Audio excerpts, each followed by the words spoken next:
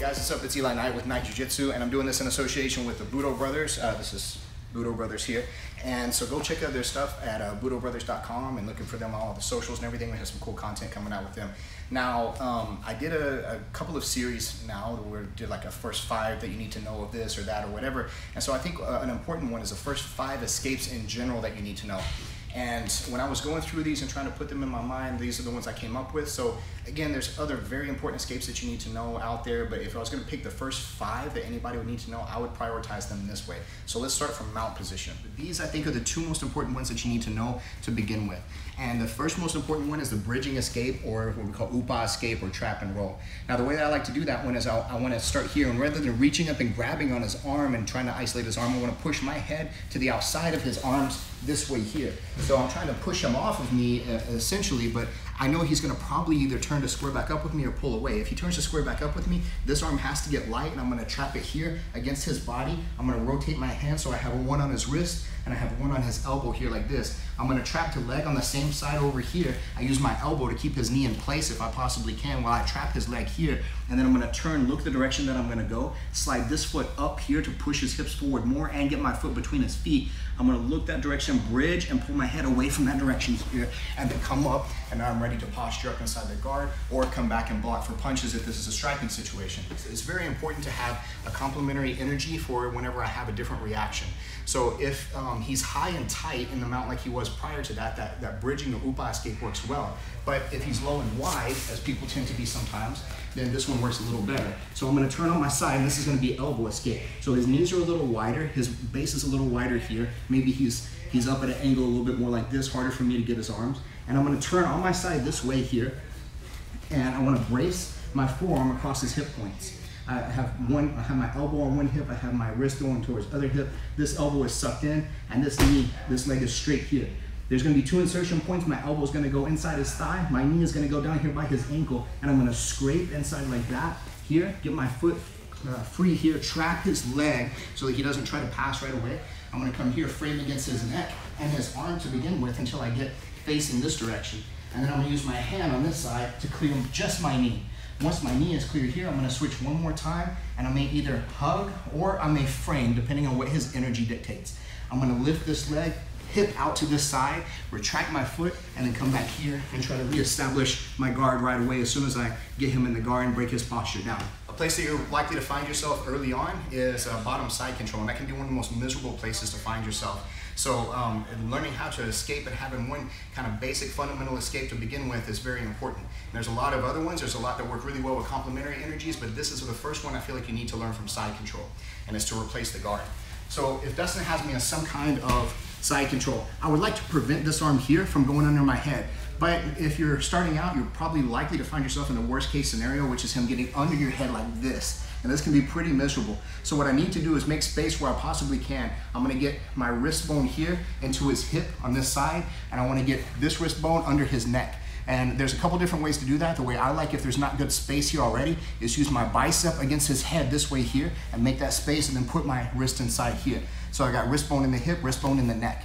And then, so then from here now, I'm gonna bridge because I have to scoot my butt away from him. And if his elbow is stapled on the floor over here, it's gonna be difficult. So I'm gonna bridge to make that elbow light here, this way. I'm gonna hip out this direction, and I've made a lot of space between my hips and his hips, hopefully. Whenever I go to do that, I now can insert my knee this way. Whenever I make space, I need to fill space, and preferably with a hinge joint, and this knee is a hinge joint. So now I bite the back, I've put the knee inside. Now I'm gonna bring this hand that was on the hip up here, hold his arm, push open like this. My knee and my shoulder go away, stretching him out on this side. My foot goes to the floor, and I hip clear. And hopefully, either I can at least reestablish the guard, or if I'm lucky, maybe I can keep this arm with me and get like a makeshift arm lock out of it on this side. But I don't want to get too greedy. As long as I upgraded my position, I'm doing pretty good. Arguably the worst place you can find yourself on, even though bottom mount is pretty miserable, bottom side control is pretty awful, but one of the most dangerous places you can find yourself is if the guy gets on your back. So having a decent back mount escape in the beginning is very important to know. So if Dustin has gotten my back some kind of way here, it may be that he's gotten here and he's established this seatbelt kind of position, which is really bad. He's got both his hooks, he's got his seatbelt established this way, and so I'm very late in the game to learning how to escape. If I have to choose which one I'm gonna escape to, I'm gonna try to go to the overhook side like this. I wanna hold down on his wrist here like this. I wanna keep my shoulder shrugged up so it's kind of kicking his shoulder at an awkward angle. I want this hand here to go here and grab his elbow. So now it's gonna be very difficult for him to choke me with this top arm, like rear naked choke style. I wanna act like I'm throwing him forward, but probably my shoulder will hit up here, and I wanna get my base nice and wide, right? My intention here, the goal in mind, is I wanna be turning to face him the whole time. So I get here like this, I'm holding this arm down, and he can't choke me with his bottom arm, so he'll probably readjust his grip. When I feel him readjust his grip and his hands come disconnected, then I'm gonna slide down and get this grip here on his wrist. Once that happens, I'm gonna push this open and get my hand inside to wedge, and I'm gonna use that as I crawl up my head here, get my head and shoulder to the floor, and continue to turn out this way, pulling and stretching this arm against me here, so that it makes it difficult for him to turn, get back on top of me, or to almost impossible for him to choke me or do anything with this arm.